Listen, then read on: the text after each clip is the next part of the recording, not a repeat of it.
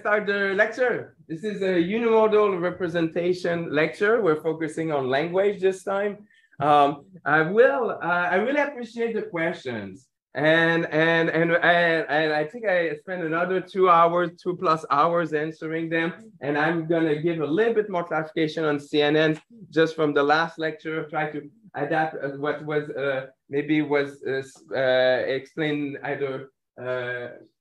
Could have been improved. So, and then we'll talk about language. But yeah, the big question was like translation and variance, and I think both in the literature and probably in my lecture on Thursday, I maybe have even overemphasized translation and variance. And for good reason, people were like, oh, but where is the translation and variance really happening? I'm like, I run the convolution, and if I have an image, and I really run a convolution kernel, and as you remember, convolutional kernel, what it means is just a template. It's a sliding window template, and I run it all this feature map that I get still have all the spatial information on it. It's not like suddenly that feature map, like that response to that multiplication, suddenly lost all the translation and variance, like it's suddenly all the spatial information. If I run the convolution here, the response I get, and here I have multiple because I have multiple convolution kernel that I'm learning. Okay, so a little patch. So the real translation and variance is a mix of doing this convolution and the pooling. And I don't think I was emphasizing it strong enough. You need both. Just doing the convolution, yes, in a sense, if I was looking for a horizontal edge or vertical edge, it will pick up all the horizontal edge or the vertical edges here. And if the image or the object was slightly moved, then these edges will simply move on the response map.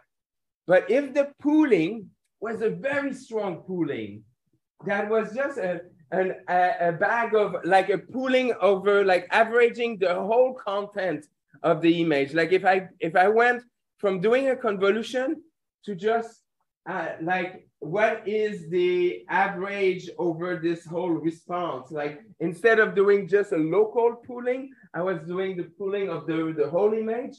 Then I would get full translation and variance. Like I will take, I run it, I get my response, and then I just do an average computation over the response map, over the whole response map. That pooling is just a fancy word for averaging. So I take these responses of how this, and I just do an average or a max. Max is usually what we do. So what does it mean? If I do a max pooling over the whole image, if my convolution kernel really hit really well in that place, it got really high here, and I do a max pooling over this whole thing, then the output is going to be very high. If the object was not this object, but a face of LP, which doesn't trigger that convolution, then there will not be any high. And if I do a max over the whole thing, then there will be a zero, like there will be no trigger. Now, if I get that image shifted a little bit lower, and I run it, then I get the peak here, and I do a max pooling over this whole thing, I still get a very high value. So the shift of the object will still work. So the translation and variance, if it was convolution and pulling over the whole image, will be completely translation and variance. But here we're doing kind of a gradual translation and variance, where instead of doing pulling the whole image, the max over the whole image, we're like, hey, let me do just a local pooling. But because the reason is I want to keep spatial information, because I want to look for small parts, but I want to learn a hierarchy of the small parts. I want to recognize, hey, the eyes, in fact, two eyes. If I see two eyes, I probably have a face. So I want to have a convolution over these intermediate response. And then eventually I'm keep pulling and pulling. Eventually I'm getting more and more translation invariance. So the answer is translation invariance in the CNN is very gradual. And up to here, up to that fully connected, I still have spatial information, because if the image was like 64 by 64, I go 32 by 32, 16 by 16, I still have information like this. A response here has, I know it is related to those pixels. Now, where exactly? There are some translation invariance. There's some local translation invariance, but there's still some spatial information. Now, if I go to the next step of fully connected, there I lose a lot of spatial information. It gets really hard at that point to really find a one-to-one mapping between like this pixel and any of these exact locations. At that point, when I do the full connected, it is, you lose the information. So I want to clarify this about translation invariance, and the pooling is really there. There was also a question of like, but does it really handle me moving, like the object moving? And especially, how do I handle like a person, a body that's like this, and a face or an object? Like every object is a slightly different bounding box, and doesn't always fit this beautiful 64 by 64. So what was accepted by the community, and that's just a choice, a design choice, is take any object you're interested in and center it in the image. So do your best to center it in the image. So most of the object recognition database, that's what they will do, is they will take 64 by 64 or like a square and try to do their best to center the object of interest inside it. So for training purpose, all my data is centered. All my data for training is centered. But then you're going to be at test time, there's going to be an issue. But for training, it's easy because all the data, so all the dogs are always kind of centered. All the cars are always kind of centered. There's variation a little bit, but still they are centered. I said FrameNet, I meant WordNet. This part is not as important, but one thing of why is it called ImageNet? I don't know. I gave the answer. So there was a WordNet originally. And FrameNet, it was kind of a typo. There's a FrameNet, but it's a little bit more for dialogue and other things. But WordNet was just a hierarchy of concepts. So if you have a husky, which is a very specific type of dog, it's a working dog, it's a canine, a carnivore, a placental, a mammal. So there's a nice tree structure. And so they use that word structure already existing in WordNet and enhance it with images. And now these days, we often just use the labels of the objects themselves, less of the hierarchy. So these days, we usually use the leaves of that tree one. But so the objects are centered during training, but at test time, the objects are all over. So how do I detect object? And that's the part we didn't have time to talk about. And that brought also questions. It's like, okay, I have an object. How do I know what is the bounding box for this? And so one way is to try all possible size and all possible ratio of object. You could do that. A better way is to try to learn region proposals. And there, what this is and how to do it efficiently is, and for the people who did computer vision, there is a concept of image segmentation. So I given an image and I segment locally similar colors or similar patterns. And there's different approaches for image segmentation, but one of them is superpixel version. What it is as originally you get very, very narrow, like you're very picky, like you will say any kind of change of color, I will make it of a local region. And I slowly grow these regions.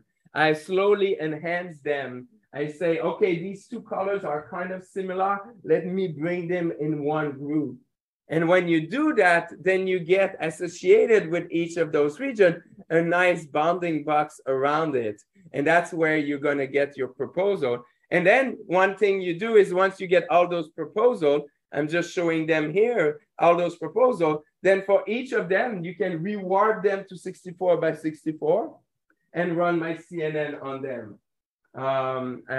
But now it's not really efficient to do it running on the CNN on all those regions. So there was a really nice, cool thing where the training and the testing is you run the CNN only once through the whole image. And once you do that, you run the CNN through the whole image.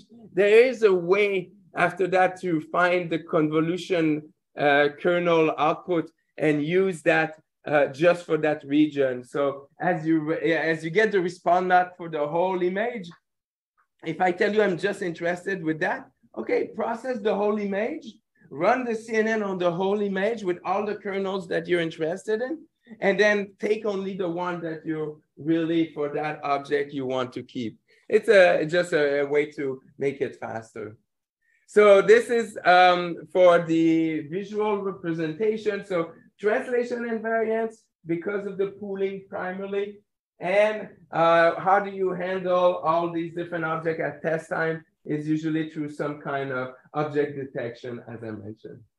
Okay, now words. Words are important.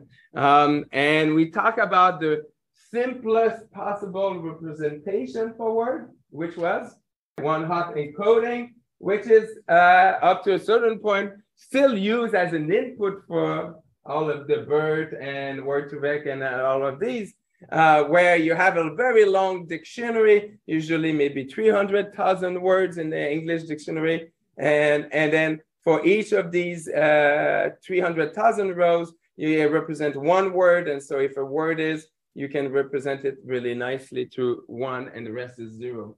Now, as you see, it's not really efficient. It doesn't take advantage of synonyms, words also in that represent similar activities. So, well, I really like this example. I don't know how many people knows what a Bardiwak is? No? Okay. Nobody knows that language? Okay. Okay, let's try to see how people use it in language. And that may give us an example. He handed her a glass of Bardiwak.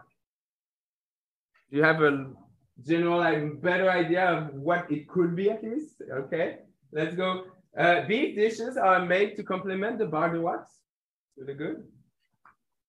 Nigel staggered to his feet, face flush from too much Bardiwak. Oh, okay. Yes, I got the Malbec, one of the lesser known Bardiwak grapes, respond well to Australian sunshine. Okay. I dine off bread and cheese in this excellent Bardiwak. The drinks were delicious, blood red Bardiwak as well as okay. So Bardiwak, what does, if you had to use the English language, what would be a word that will be similar? Wine. Okay, great. But how did you get it? You got it from the context where the word is used, not from the word itself. And that is one of the biggest, most important things. Like when you talk about GPT-3, BERT, Roberta, at the end of the day, the main idea behind this is that concept. And that's a concept that exists for 20 plus years. It's called distributional hypothesis. And so here in this case, I'm about to talk about distributional hypothesis in the next section. But by the way, just from this, you probably got that it's a heavy red alcoholic beverage made from grapes. Just you got that from the context. So the distributional hypothesis, what it says is they approximate the meaning of a word by its surrounding words. That is a fundamental concept that really every like masking strategy and all this, they all come from that exact one. So words used with a similar context will lie close together. Their meaning, it's an approximation of the meaning. And we'll see that later. For example, cold and hot may be used in very similar words, but will in fact are almost like opposite to each other. So it's not a completely perfect, but it's a really good approximation starting point. So he was away because the idea is that if the words is used in similar contexts, then they probably mean the same thing. So I'm going to quantify, the way to quantify, to find that vector that represent a word meaning, the meaning of word, I will not really based on the word itself. In fact, I'm going to blank it, I'm going to hide it. The only thing I'm going to try to do is predict its neighbors, its context, its words around it. So instead, what we'll do is capturing the co-occurrence, the counts, in fact, like the simplest, that's why I say that it's 20 years old distributional hypothesis, because before neural networks, they were embedding, 1040. There were deep embeddings, dense embedding. That concept existed before, dense embedding. And these were computed by looking at co-occurrence counts directly. How often other words occur. So if I wanted to know the meaning of a word, the extreme version is to go and look at the 299,999 other words, count how often they appear, and that will give me like how often this word co-occur with all 299,000 other words. Now, as you can imagine, this is not really the most efficient. So instead of saying how all it co-occur with the other, then you may be looking at a subset of those 299,000. So let me show an example for this just to help with that. So let's say I'm trying to understand the meaning of the word dog. And for now, let's be a little bit more targeted and see what verb for all the sentences where that word appear, what was the main verb associated with that sentence? Like what were the main verb associated? And let me just count it. So I have a corpus, maybe of New York Times articles or something like this. And I just count. For every time I see a sentence with dog, I'm going to count how often the word get, see, use, hear, eat, and kill. So look at each of them, how often they co-occur. And then just write this. And I do it for every word. Like in this case, I will use nouns. Just to make it easier. So for every noun, I'm trying to understand what is this noun represent. And to do that, I'm going to look at what is the co-occurrence with the matrix. So now I have a representation. And what I can do is I can take two of them, get and see. Okay, you could do a PCA on it. So you could take all of the verb and do a PCA and find the two with the most variant, two axes. But just to simplify, let's just pick two of them, like get and see, and put them as my two axes, get and see. Okay, and I'm going to plot all my words in that axis. Okay, so now I have a similarity matrix of how close each word is in that space. Again, it's an approximation. I only use 2 verbs. As I mentioned, it could be much larger. But for now, I want to look at similarity. And here's an important concept. It's maybe tempting to do Euclidean distance. Euclidean distance. But if I do Euclidean distance, then dog and boat are very close to each other. Now, what will be, and why do, when we look at those embeddings, we use cosine similarity often? The reason is the Euclidean distance. What does it dictate? Like, why is dog here and not like here? Or like why is it here and not here? It's just the number of sentences where the word dog appeared is a confounding variable here. Like it's like so you want to normalize in a sense to the number of time the word really appeared. And so one way will be to take those values and normalize it. Another way is to just do the cosine, instead of the Euclidean distance, to do the cosine, the angle. The angle will be, in a sense, just normalizing, looking at the distance. So instead of looking at the Euclidean distance, you're normalizing the length of the vector, because the fact that there's many sentences with the word dog doesn't change its meaning, or at least should not change a lot its meaning. Really what it changes is the ratio of how often get and use are happening. The ratio is the important one. So to get the ratio, you normalize, or you look at the angle between the vectors. So you do use the non-normalized version and look at the angle. So that's why a lot of time when we have an embedding, a bird embedding and all this, we will use the angle, because the fact that certain words will appear more often should not change. Really what it is the ratio. So when you think of an embedding, of a bird embedding, and you're like, I don't know how to interpret the dimension of it, at least the bird embedding, let's say, but there's a version before that, which is word to vector, like an embedding of a word. You could imagine every vector being a verb, or in reality, it's probably like a group of verbs that the algorithm found to be discriminative to between the different word representation. So the extreme version will be the word to vector representation. Instead of usually it's 300, the dimension, but if instead of 300,000, it says, hey, let me find the grouping. So instead of using all possible other words, really what you will do in the representation is going to try to use a subset of that.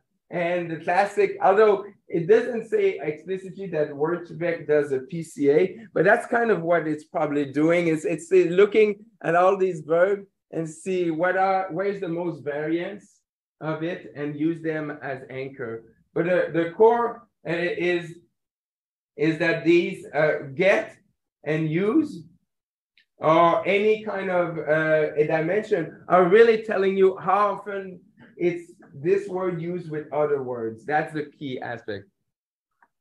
So if I want to learn this with a neural network, any question on the distributional hypothesis? So distributional hypothesis is the idea that the words around it is a good approximator of the meaning. And one way to do it is to count the words, but another way is to use a neural network to do that. And that's what I'm about to show, is to how do you do it with a neural network. And when I told you that language and vision, the research in 2014, like really what was like aha moment, is that a year or two before, there was this word2vec that came out and really changed the representation of language for a while. It took an idea that existed, but just made a nice neural network. And it's called deep learning. but the word2vec is a one-layer neural network. So it's a very simple neural network. So the idea is I have a word. Let's say I have in the English dictionary 100,000 words for now.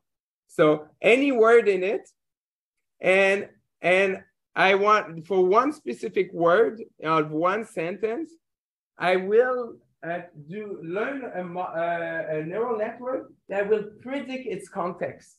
That's the key idea. So I will create a network that give me an input.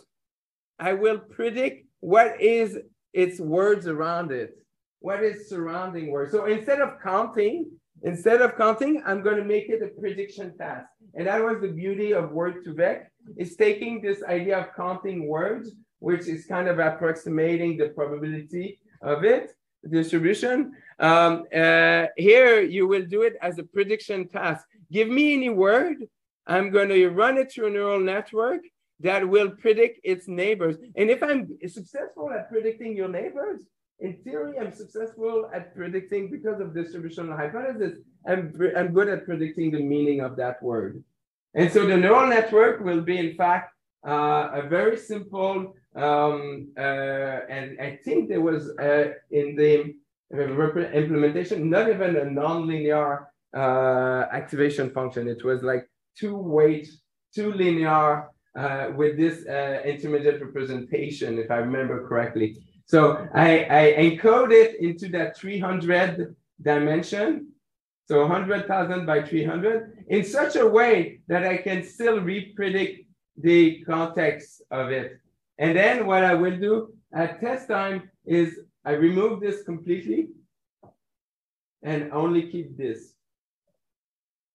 Only keep this. So word2vec is just a huge matrix of 100,000 by 300. That's what word2vec is. So the W2 is interesting, and some people played with it also eventually, but it goes from an embedding Z to its context. So so if your goal is to encode a word, this matrix is the one you want, because this one takes as input a 0 and just the one word that you're interested in, encodes it into this embedding. But this matrix here is there during training, but its purpose is to take the embedding that like hourglass, it's kind of a hourglass that's really low dimensional embedding, and recreate its context. Some people try to use that before Bert and Elmo and all this, try to use it to kind of differentiate different kind of meanings of words, but that didn't pan out really well. So most people use that one because if you use this matrix, but they're related. I think some people also studied how W2 relate to W1, but yeah. Your goal, I don't know if it is nonlinear. I almost see it as a clustering approach. This is really, from my perspective, more of a clustering work. Like it's really about bringing things closer together, words that are close to each other in meaning to bring them close to each other. And there have been many different implementations, love and others. So with slightly different activation function and stuff. But the general idea, I personally see it almost as clustering. You're taking a space, bringing to another space where elements are close to each other. This is a distance function. Like you want words that have like same embedding here, that they're close to each other. So it's really more of a learning a subspace where your clustering will be more sufficient. Yeah.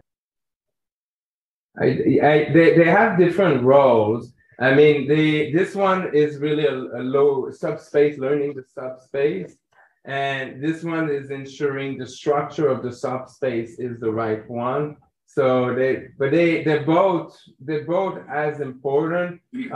I'm sure there's been studied on how the gradient flows through it and evolve over time.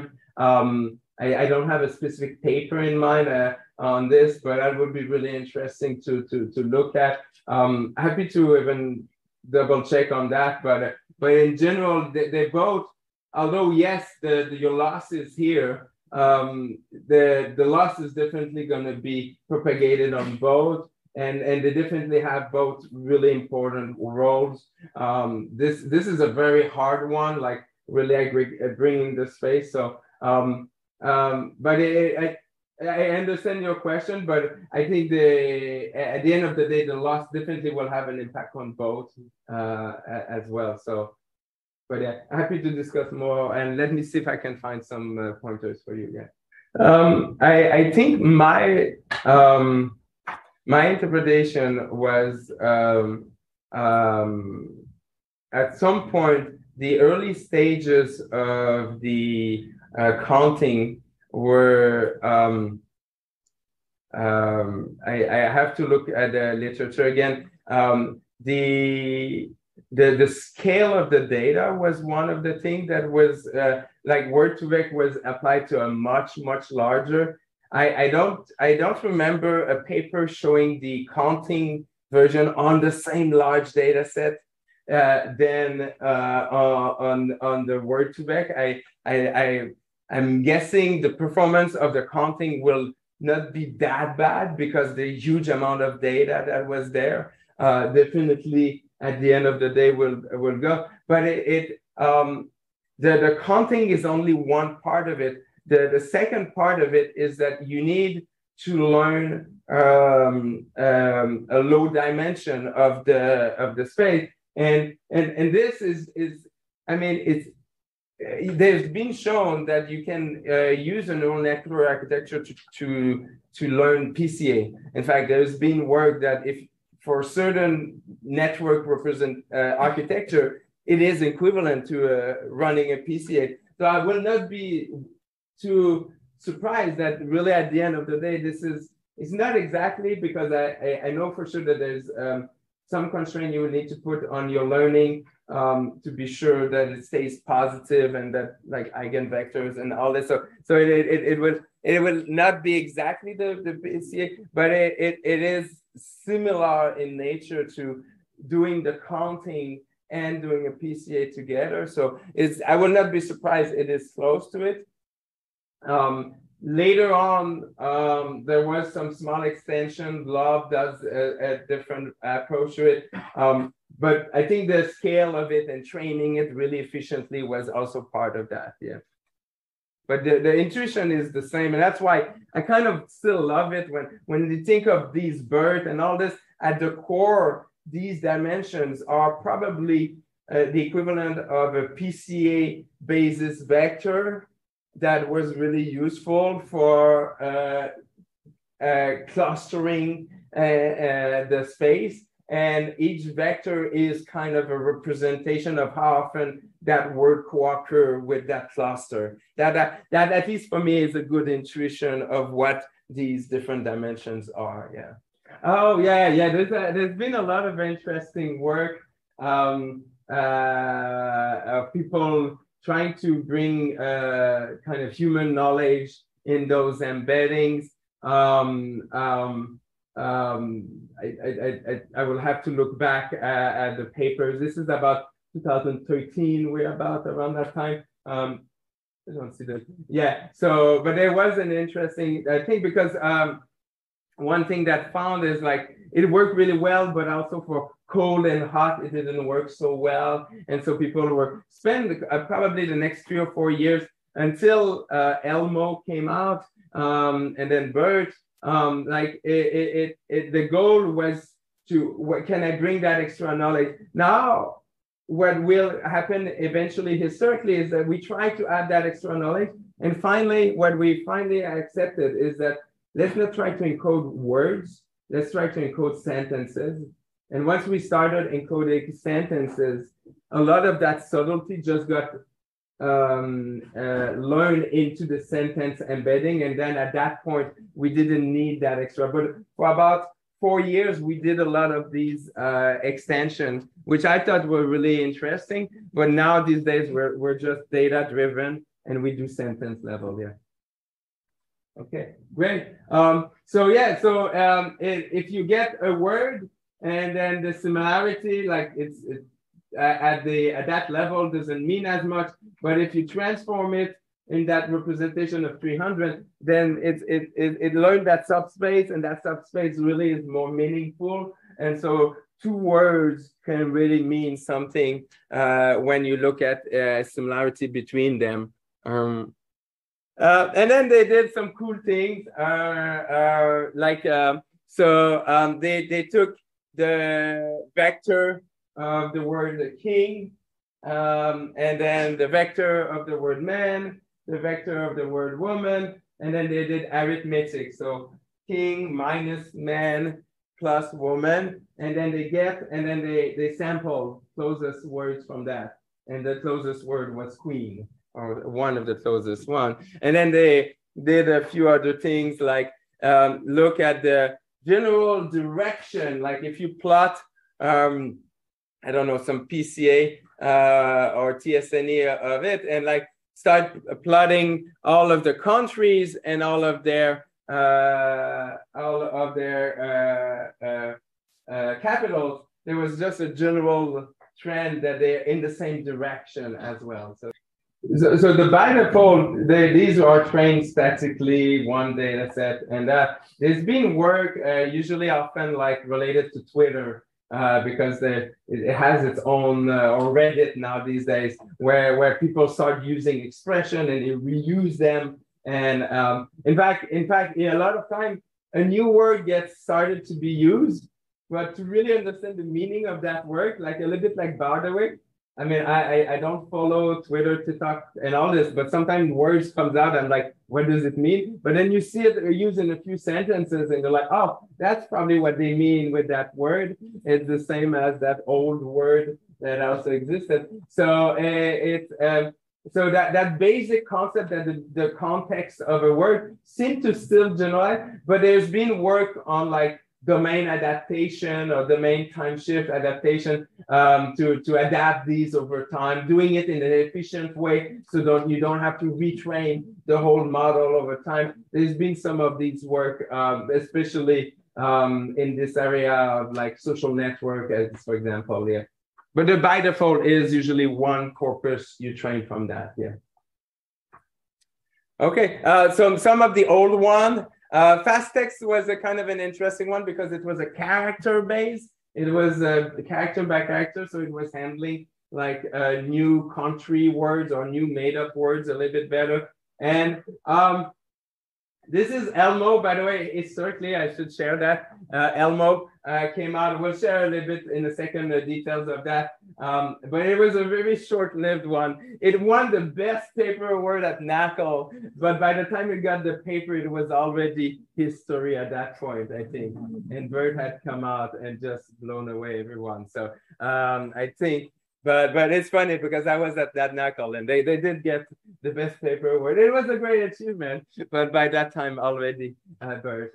But now BERT and transformers are still state of the art, or at least up close to it. So, I just want to share because we do a lot about like these Word2Vec and BERT, but for your research, think maybe to use lexicons as well, because if you want interpretability, these vector 300, although I kind of gave you an intuition that each dimension is related to a cluster of word and how often that word you're interested in co-occur with that cluster, but lexicon allows you, so it's human built. One of the most popular is the LIWC, is like 85 different dimensions.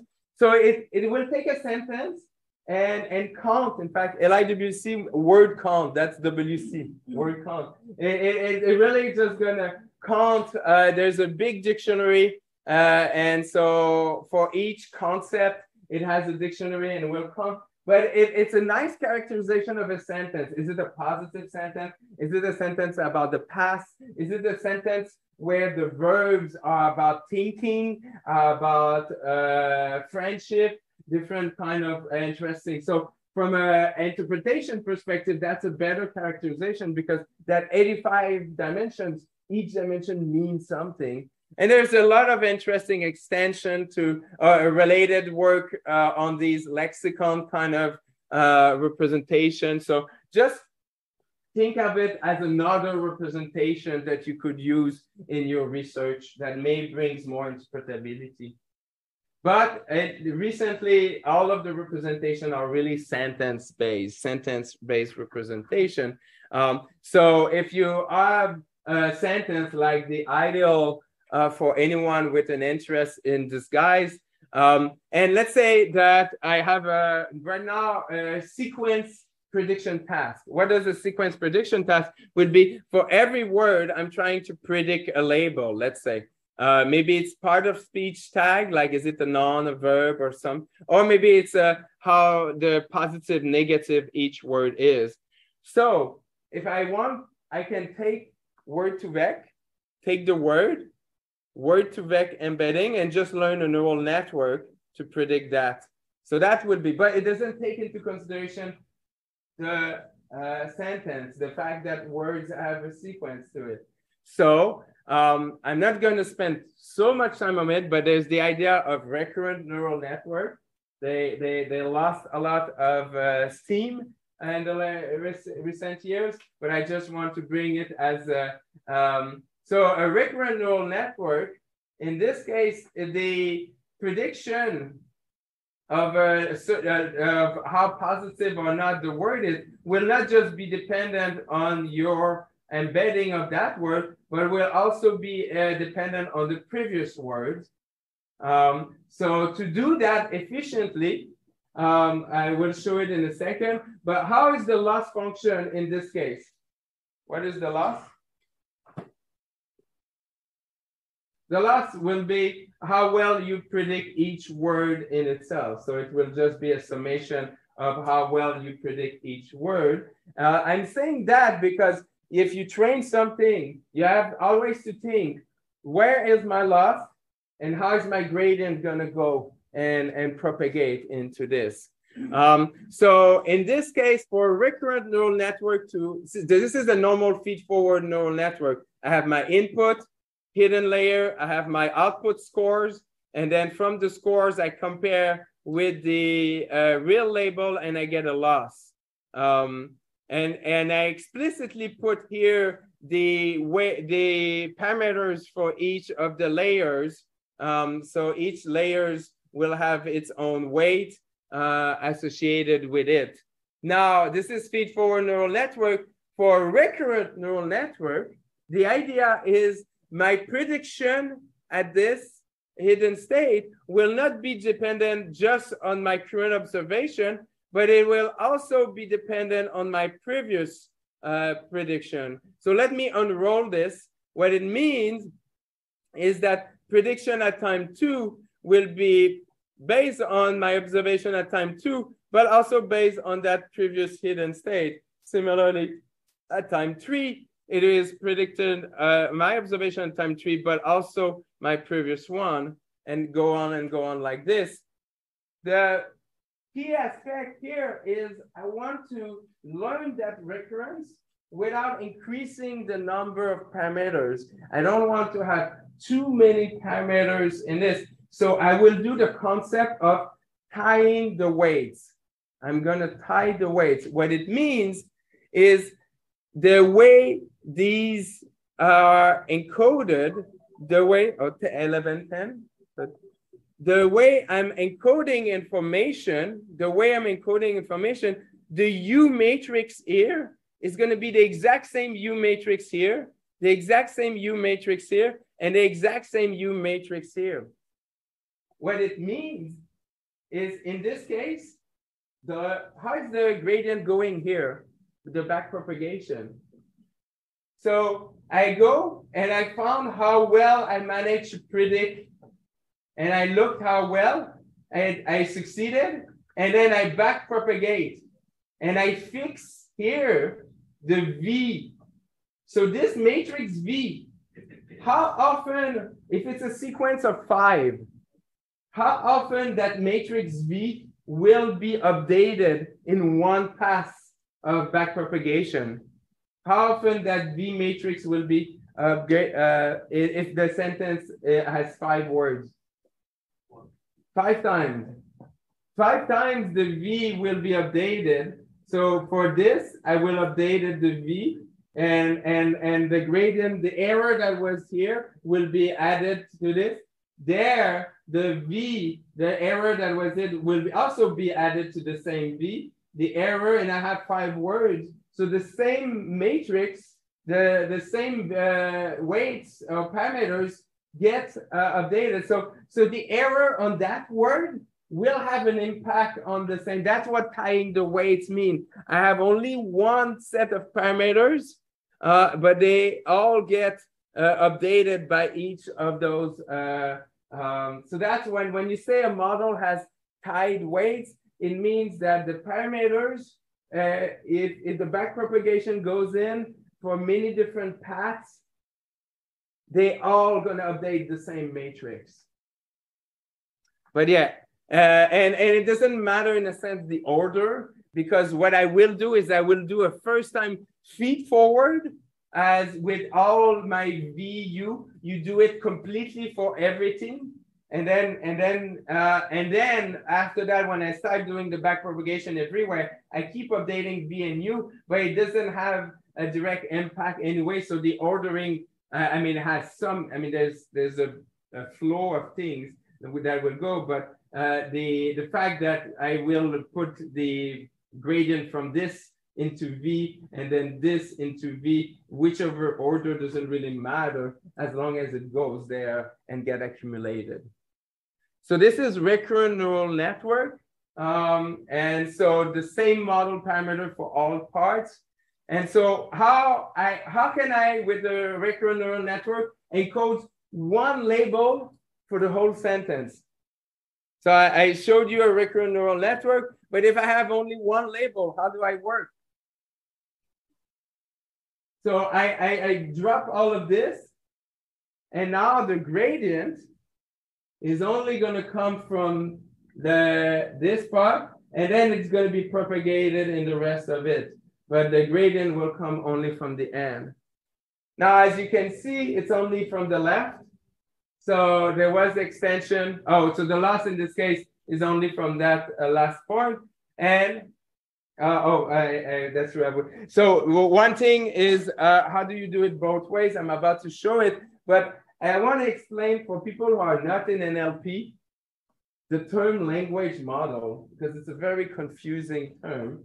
Language model seems like a generic term. It's a model of language, like any kind of model that has language as input should be called a language model. But no, language model in NLP means a specific thing. Language model comes from speech recognition, specifically from the field of speech recognition. It is about how can I predict the next word. I want a model that given a beginning of a sentence, I can predict the next word, okay? And the earlier version of it were those models were either it's called unigram, bigram, or trigram. It was like use one word, or let's say this is a trigram model. So use 3 words and predict the next one. And then shift, use those 3 words and predict the next one. And then take those 3 words, predict the next. That was what's called a trigram language model. Now, these days, we're going to accumulate. So as you go along, you're like ideal, and you're going to predict the next word. And then you're going to do it in a recursive manner. So you will say, okay, now that I have those 2 words, let me predict the 3rd word. Now that I have those 3 words, let me predict the 4th word. This is a more of a recursive, not recursive, but in a repetitive way. I'm blanking on the words today. But yeah, so how do you do this? Why do you do this? Why was it invented? It was, I have to double check my history, but I'm like 90% certain it was as part of speech recognition. One of the reasons is that if you are decoding what has been said and you're trying to understand from what has been said, what is the sequence of words that has been said, if you look at this mathematically and just through Bayes' rule, what you will get, the core part of it is repeated here, is you get what's the acoustic model. So the acoustic model, which is like, hey, given some words, like, is it likely that I will see this acoustic? But the language model will be like, hey, is this series of words something I can really trust? Or is it something that's likely to see in the English vocabulary? And I didn't put the equation for it. I just realized that I didn't put the equation for it, but P of words of Git is like P of W1, W2, let's say. Okay, let's go. Just like, so this is the probability of seeing these 4 words in a sequence in that order.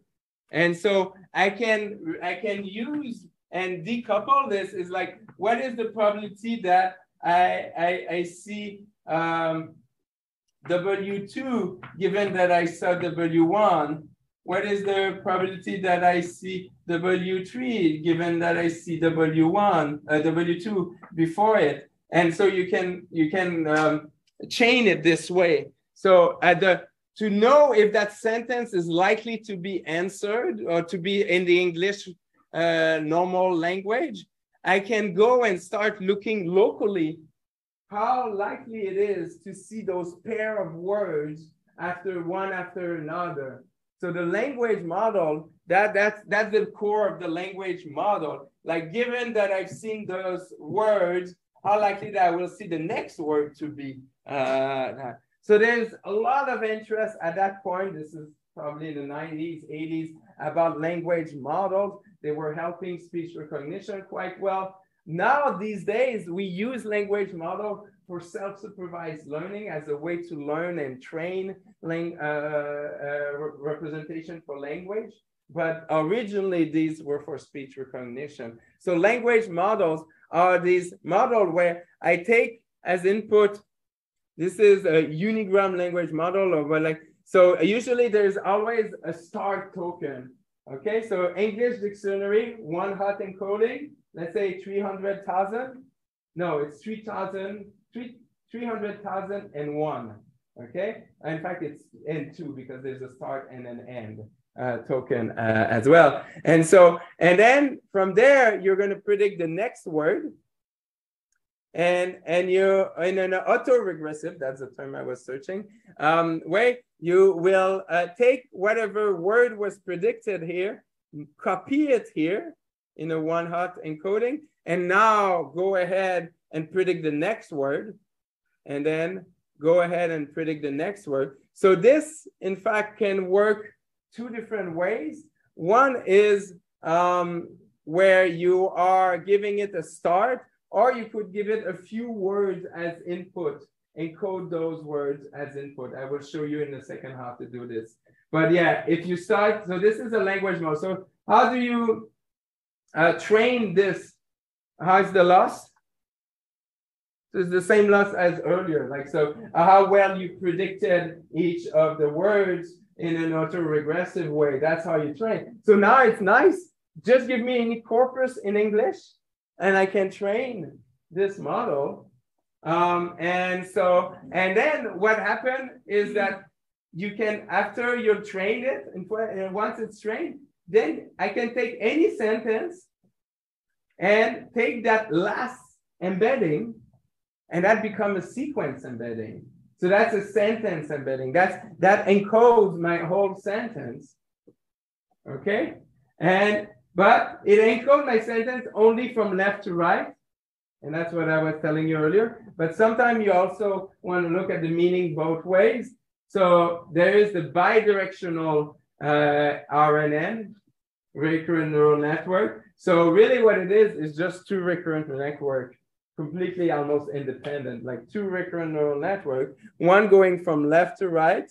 And how were they trained?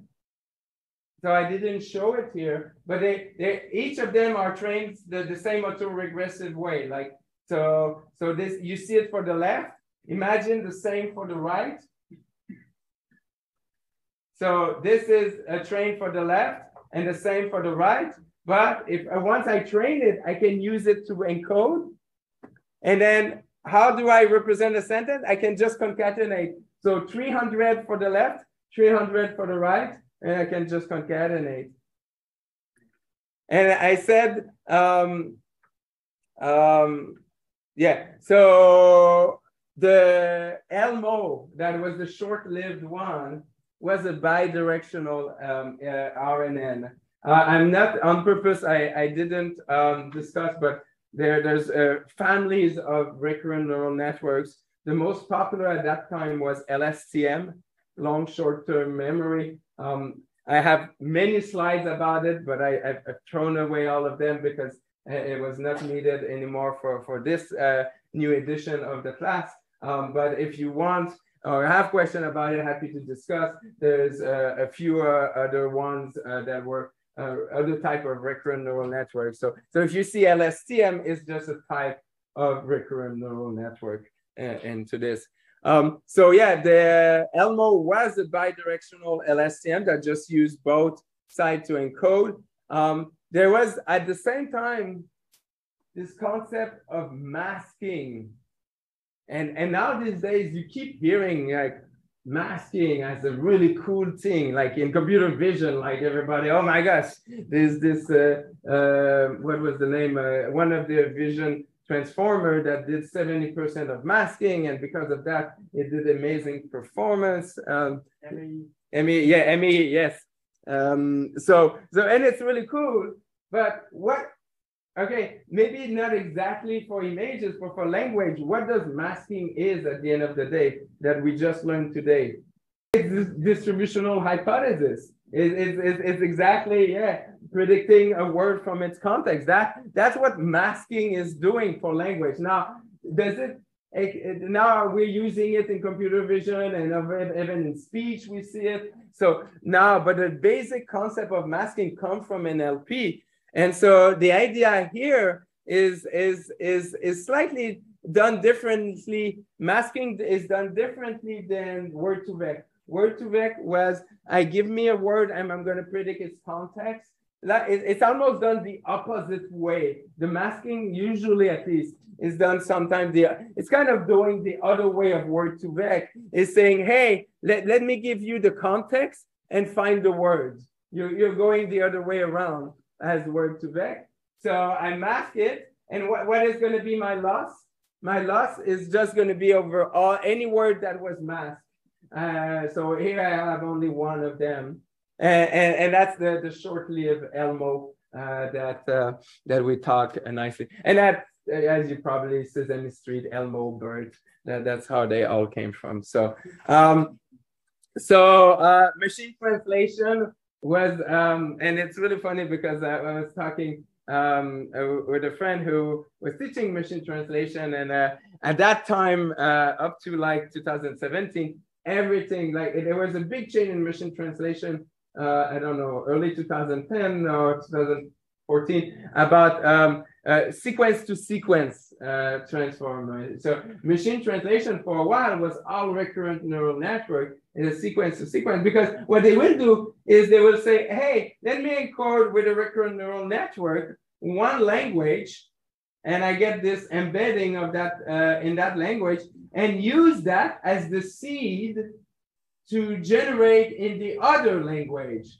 So le chien sur la plage, the dog on the beach, and so then you get this concept of encoder, decoder, or sequence to sequence. It was also called sequence to sequence, or encoder decoder architecture, and that got really popular also in multimodal. So people will encode an image and decode in text, or encode a text and decode an image. That was a little bit less often. Often it was encode image, decode text. So this is a nice LSTM, or a recurrent neural network that take, what would be this token here? It's a one-hot encoding of start. Yeah, start. Yeah. So this will be start, and then it will be D, and then D will be copied here, dog, and will be copied here on. So, so the loss, where's the loss here? It's just in the decoder.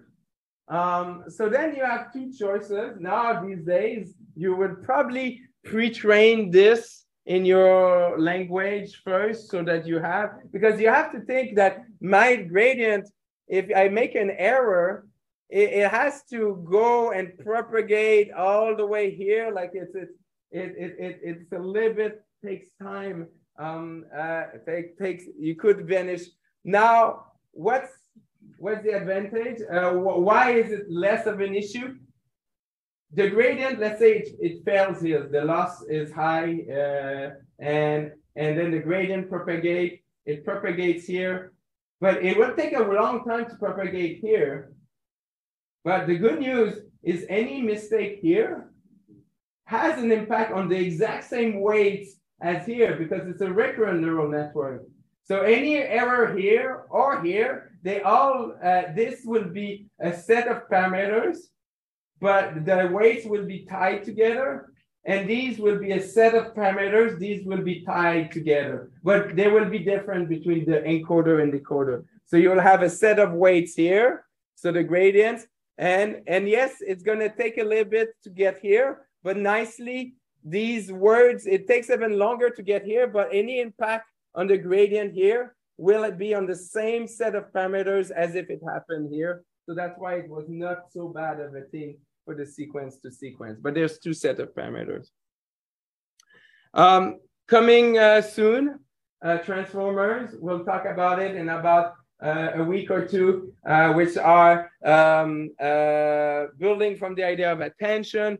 And so now these days, a lot of representation sentences are not recurrent based. And that's why I didn't go into the details of like GRU and LSTM and all this, but I wanted to at least get you the historical part of recurrent neural network because you still see them sometime in papers as well. The last part I want to do today is about syntax and language structure. That's the last part for today.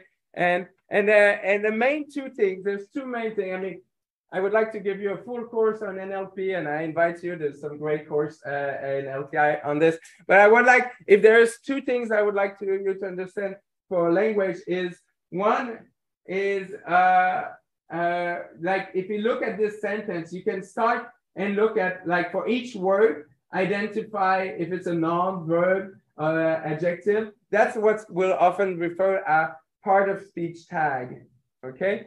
But there's another term, there's a few terms I want you to at least get. Noun phrase, a noun phrase. So a noun phrase is bringing together the noun and its adjective. And also if it was the yellow squash, this would be a noun phrase, okay? And this is a really useful unit of analysis if you think about it. Because often yellow squash visually will be an object. Like it's not just the squash, but the adjective. So noun phrases are really useful. Verb phrases brings the verb and the noun phrase together. And then you have the sentence. So so there's three things I want to share. Part of speech tag, syntactic parse tree takes this information and put it in a tree. So you have all of your noun phrases nicely identified. So if you ask me language, what is a good unit of analysis in a sentence? Noun phrases are a really good piece of information to get. And there's nice parsers that exist that take a sentence and go. There is the third thing that I want to share with you, which is words and noun and verb also have function or dependencies between them. So a verb and the subject of the verb, or the object of the verb, or even the attribute of a noun, this is called dependency grammar. This is a different way of parsing sentences than a phrase structure grammar. So sometimes you think of grammar as just one thing. The grammar can be observed from different facets. I'm giving you at least two of them. The one is phrase structure grammar, and that gives you a nice way to take a sentence. And we talk about structure of a sentence. The visual observed structure is a sequence, but there's also this hidden structure, which is more of a tree base in this case. And so the last thing that I will say is, oh, they just decided that it was over, is that there's a lot of ambiguity in this kind of parsing. Words will be often, and I will just show this nice little cute one. So Selman sold the dog biscuit. There's ambiguity in that. You could sell, so the Selman sold dog biscuit, or that doesn't happen as often. Selman sold the dog biscuits, okay? But you can see that the second one doesn't happen. And so a lot of the work has been done on like handling those ambiguity as well. So when you think about using language, think about that structure that you could take advantage and how you will integrate it in your multimodal data. So, okay, thank you very much.